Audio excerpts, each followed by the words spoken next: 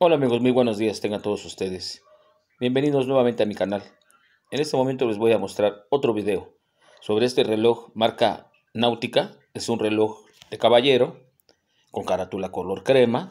Tiene 12 esferas. Aquí está marcando en el lado derecho. Está marcando lo que es eh, los segunderos.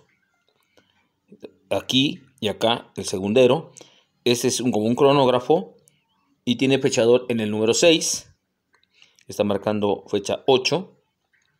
Tiene manecillas fluorescentes. Es un reloj totalmente de acero. Este caballero lo adquirí apenas ayer en el tianguis de Olímpica. Ahí está, amigos, es original. Es un reloj de 100 metros contra el agua. Tiene máquina, tiene una ISA con el calibre 1778, ese calibre. Y aquí dice que tiene partes suizas.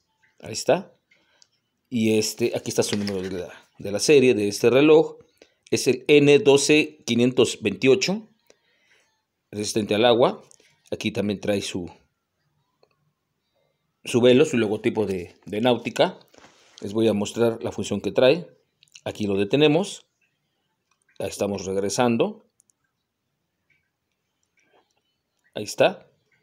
Y ahí está funcionando. Y la verdad pues está muy bonito. Viene con correa café de piel. Aquí está su hebilla de náutica. Y la verdad pues lo conseguí ayer. Tenía un problema, la verdad tenía un problema. Porque no funcionaba lo que es el segundero de aquí de la fase. Nada más funcionaba lo que es el cronómetro.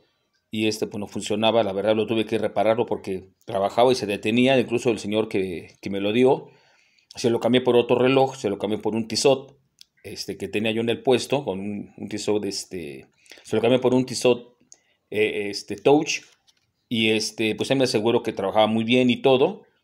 Y la verdad me lo dio bastante sucio. Tuve que limpiarlo, tuve que pulirlo porque la verdad me lo dio bastante, pues bastante feo, la verdad. Y no funcionaba el de aquí. Y la verdad el señor pues me dio 1,000 pesos y me dio este reloj. Pero pues yo sentía que mi reloj valía más, pero pues, la verdad pues me gustó el diseño.